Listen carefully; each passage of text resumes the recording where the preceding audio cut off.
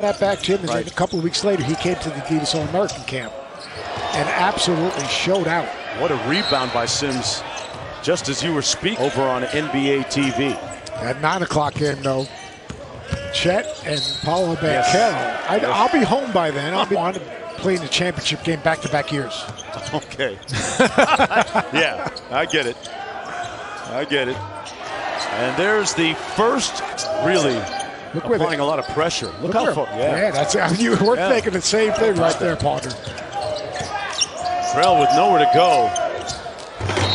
And one on the slam, Montero. I mean, DeMar DeRozan had a monster season last year. I think it was 27 and 14, and then all of a sudden they had all those injuries. Right. And, you just can't lose winning good players that you're counting on. It impacts everyone.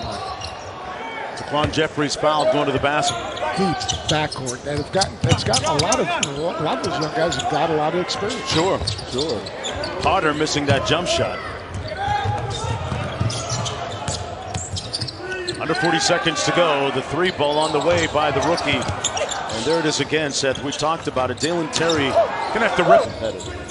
Even better. When you think about the league right now with the Lakers in flux, with the Knicks in flux, and obviously the Bulls just need to be patient. He's young, and he'll get better. But, I think when a guy really competes and works and gets in the gym, there's always a level of improvement that they're going to make just based on the mentality that he has. So, obviously he's got to continue to get better. The one thing I think is underrated besides this what he's going to do and when he's going to do it. He's got a lot of tools in his bag. He's got to figure out when to use which tools. Seth, I love what Paulo said about lobby. His mom stops me. Oh. And we had a great conversation. And the first thing she said about it, she's congratulating choice. And you're the hardest worker. That bodes well for everything you're doing in your organization at that time. Sims turns it over. Chicago has it down to 28. 4 or 5 more years, at least contractually. How about Tommy Shepard yesterday? Feels like great dude. Feels like the acquisitions they've been able to make are going to make Bradley Beal a better player this coming season. Montero with the layup on the right now would give me a lot of hope for a Magic organization that badly needs it. They already called it the best summer league game ever yesterday. Make sure to check out his work on ESPN.com. Jonesy, back to you. Yeah, Nick does a fantastic job every single day covering the league and the local. You could have a conversation as Golden State. Would they mortgage their future? Well, you know what? At the end of this quarter, maybe when we come back, we can talk about that. I'll pay off my debt. That wasn't the bet, I agree, Jonesy.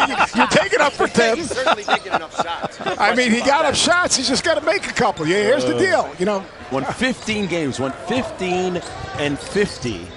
And then 2 years later, they're holding a championship parade among hand, and under 2 minutes to go here. The Knicks have handed it to the Bulls. There's no other way to put it. Tough drive. Slick finish there. And the bucket by yeah, play on. We've sat in a gym where all of a sudden the guy that was running the clock go, what a great job that they did with that team in the Pac-12 tournament, and then obviously the NCAA tournament. Seth, you and I are the same demographic, man. I remember Dad, Stevie. Oh, man. He had some bounce at Syracuse.